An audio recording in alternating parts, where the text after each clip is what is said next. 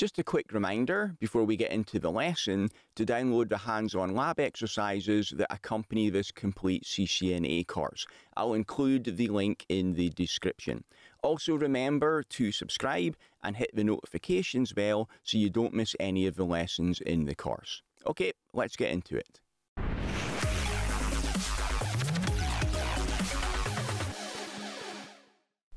In this lecture, you'll learn about VLAN access ports and how to configure them. So our access ports are configured on switch interfaces where end hosts are plugged in. And access ports are configured with one specific VLAN. For example, we've got an engineering PC, it gets plugged into the switch. On that port, we configure it as an access port in the engineering VLAN. The configuration is all on the switch. The end host is not VLAN aware. It doesn't even know that the VLAN exists. The end host doesn't need to know anything about VLANs. Switches only allow traffic within the same VLAN. That's the benefit we get from configuring VLANs. They segment our campus LAN into smaller broadcast domains. So we are going to have an engineering VLAN and a sales VLAN in the example here. All my engineering PCs and the router interface in the engineering IP subnet go into the engineering VLAN, and all of my sales PCs and the router interface for the sales subnet go into the sales VLAN. Whenever I send unicast traffic within the same IP subnet, for example from sales PC2 to sales PC1, the traffic comes into the switch, and the switch already knows the MAC address of sales PC1 in this example. It just sends it out that one port. Now, if we misconfigured our VLANs, for example, sales PC1, if we put that in the engineering VLAN by accident instead of the sales VLAN, then our sales PCs are not going to be able to talk to it anymore. Well, nobody's going to be able to talk to it anymore. Say that the sales PC2 sends some traffic with a destination IP address of 10.10.20.11.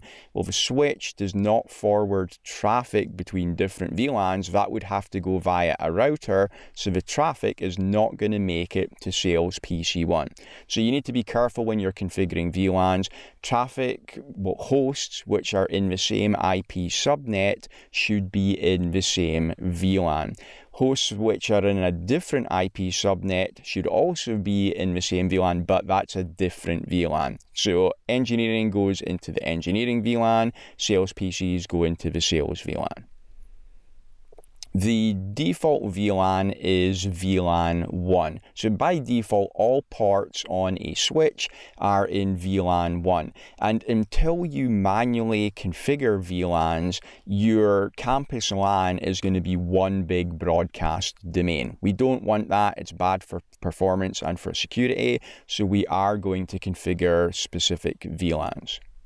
The command to do that, using our same example again. So if I look at the topology, then our engineering PCs are on interfaces Fast Ethernet 0/3, 0.4, and 0.5, and 0.6. We also need to put the port on the router into that VLAN as well for the VLAN subnet.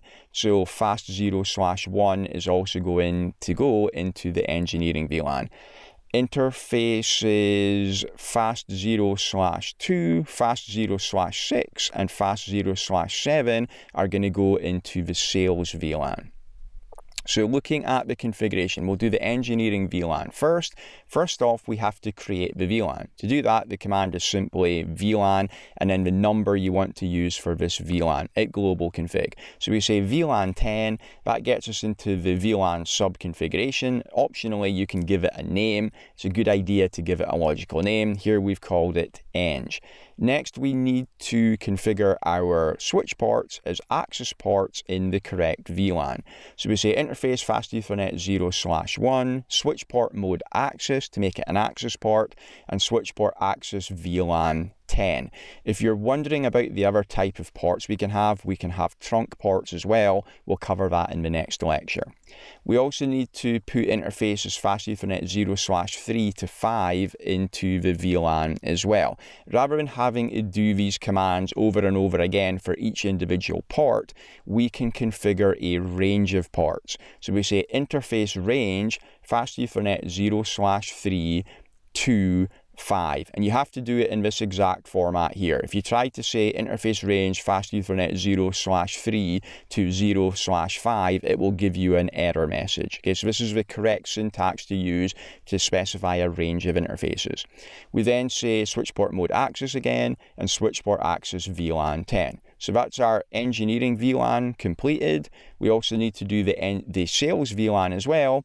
So we say VLAN 20 is the number we're going to use for this example for sales, name sales, and then interface fast Ethernet 0/2, switchport mode access, switchport access VLAN 20, and interface range fast Ethernet 0/6 to 7, again switchport mode access, and switchport access VLAN 20.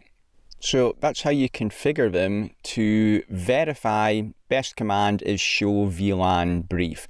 That shows all of the VLANs that are available on the switch, and it also shows you which ports are in which VLAN.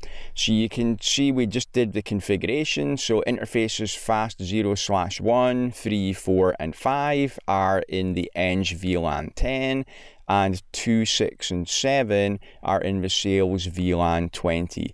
All of the other physical ports are in the default VLAN 1. So that shows you global information about all your VLANs and all of your ports. If you want to see information specific to an individual port, you can say show interface fast Ethernet 0/1, for example, and then put switch port at the end. In the example here, you can see that it's an access port in VLAN 10, which is the engineering VLAN. Okay, so that's how we do the configuration for our access ports. In the next lecture, I'll show you with a lab demo. Thanks for watching. If you'd like to get the complete course ad-free right now, then you can enroll in my CCNA Gold Bootcamp by clicking the link above my head or in the description. It also includes full study notes, quizzes, and 150 pages of additional troubleshooting labs you can't find anywhere else.